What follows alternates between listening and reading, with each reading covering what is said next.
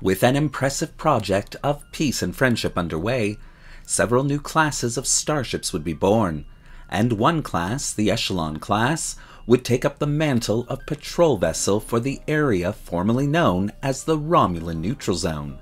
But what's the story behind this new class of starship? Well, today we'll find out. Hello and welcome to another episode of Truth or Myth Beta Canon, a Star Trek web series that dives into the history of any given topic using beta canon sources and my own imagination to fill in the gaps. In today's episode, we're taking a look at the Echelon Class as first seen in Star Trek Picard to better understand its place in Star Trek history. Please note, there isn't a lot of information on this class, and so what I've done is weave together a history based on that era to give you good trinaries a better understanding of why it came into existence.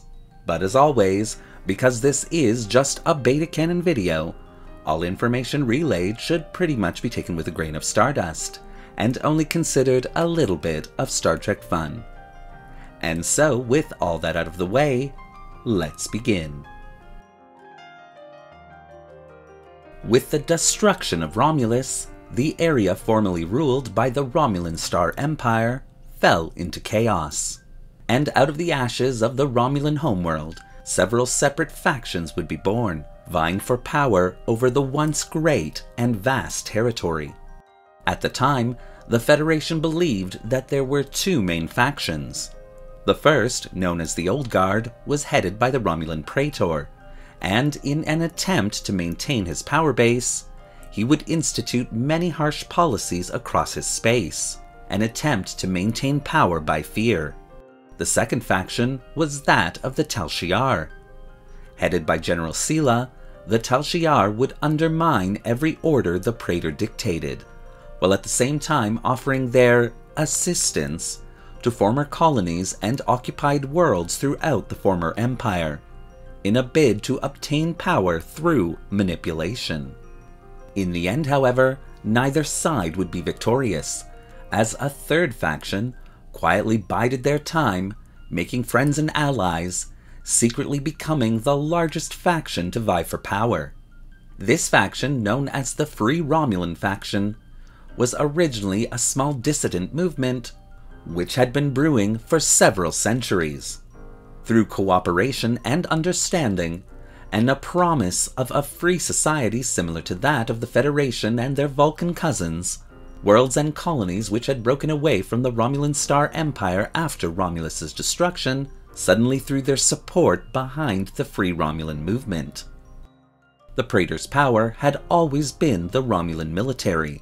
Sworn to follow and obey the Praetor, it came as quite a surprise when General Zolas, the head of the Romulan fleet and first advisor to the Praetor, arrested the Praetor and swore the military's allegiance to the people. And by 2391, with a newly elected leader in place, the Free Romulan Republic would come into existence. Even a new homeworld would be founded, and with moral and democratic values in place, both the Federation and the Klingon Empire would agree to assist the Free Romulan Republic in re-establishing itself as a governmental body. The Federation didn't really know what to expect from this new power, but agreed to provide aid and construction support for New Romulus. Having originally withdrawn their support from the evacuation of the original Romulus after the synth attack of 2385, the Federation member worlds felt that the Romulan people would blame them for the extreme loss of life sustained within that crisis. However, that would not be the case. The Romulan people blamed their leadership for that outcome, realizing that centuries of hostility and deceit had played a major role in those neighboring the Star Empire not coming to assist them when their home world was threatened.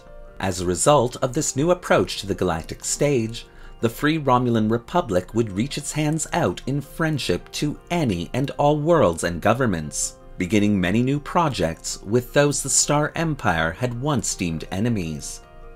One of the most important projects undertaken would be that of the Borg Reclamation Project.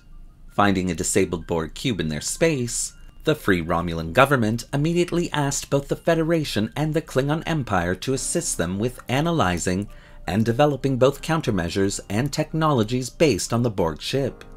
The Klingon Empire would turn down the offer, but would agree to supply materials as needed for the project, while the Federation, eager to strengthen its relationship with the new government, in hopes of solidifying that government, as well as wanting the opportunity to conduct in-depth studies of a mostly intact Borg cube, readily agreed. By 2399, several amazing and important technological breakthroughs would be made. The Federation, eager to put these new technologies to the test, would begin to commission 3 new classes of starships. The Echelon Class, the USS Stargazer to be the first ship commissioned with the new technology, the Duderstadt Class, and of course, the Echelon Class. Sitting at a length of 516.3 meters, the Echelon Class would be designed to be operated by 325 officers and crew members. With a standard safe cruising speed of warp factor 7 and an emergency maximum speed of warp factor 9, the Echelon Class would also be designed to allow for the addition of a quantum slipstream drive, once Starfleet had settled all the issues with this particular new technology.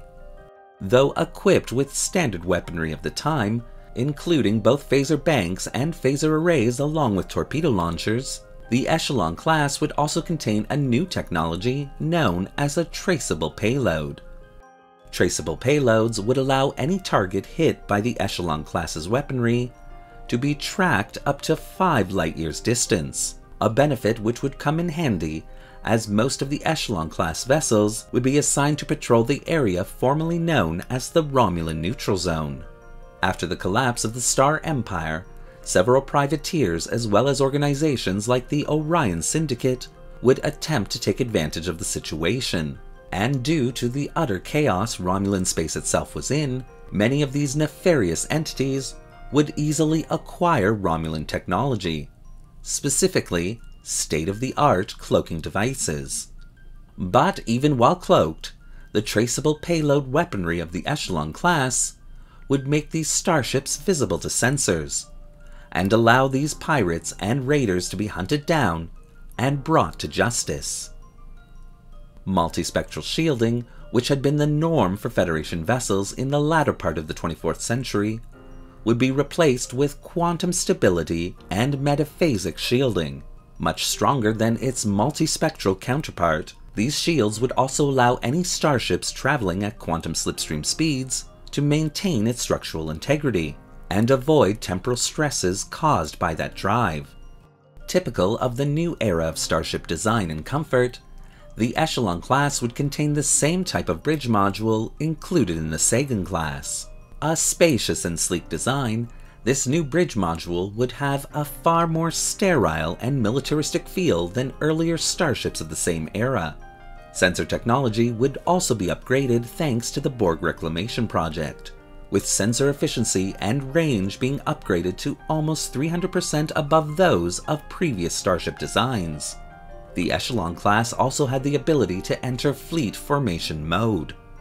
Like Borg starships and drones operating in tandem, now Starfleet vessels could utilize bioneurocircuitry, along with Borg-based computer components, to automate entire fleets of Federation starships, to operate as a single unit under the command of a single person.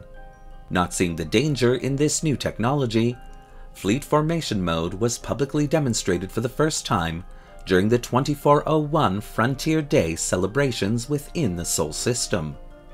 Unbeknownst to Starfleet Command, the implementation of this protocol had been influenced by renegade changeling infiltrators who were working with what was left of the Borg Collective, and Fleet Formation Mode's activation served to expedite the Borg's takeover of Starfleet's entire new fleet of starships. Thankfully, Admiral Jean-Luc Picard and his former command crew of the Federation starship Enterprise D were able to thwart this latest Borg incursion, utilizing one of the only remaining functional starships not susceptible to the protocol within range of Earth, the rebuilt USS Enterprise D. After this incident, the protocol would be removed for reconsideration, and the remaining undamaged Echelon Class vessels would be sent back to the former neutral zone to resume their patrol and assistance duties. Though a small starship design, the Echelon Class would prove to have a big heart and a fighting spirit, something which would endear this class to the citizens of the Federation and the Free Romulan Republic, which in turn would lead these once enemies to become the best of friends, earning the Echelon Class its place in both Starfleet and Romulan history. Thank you for watching today's episode of Truth or Myth Beta Canon. What do you think of the Echelon Class and the historical narrative that I've created here? Do you want to see more videos like this one? Well, leave your comments in the section below. And don't forget to like the video and subscribe to the channel, hitting that little bell icon so you won't miss a single video we release. Want to help the channel develop technology from the Borg Reclamation Project? Then consider becoming a channel patron, a major help which allows this channel to buy resources and 3D models to keep it going. The link to our Patreon account is in the description below. Thanks again for watching. Live long and prosper, and Jolan True.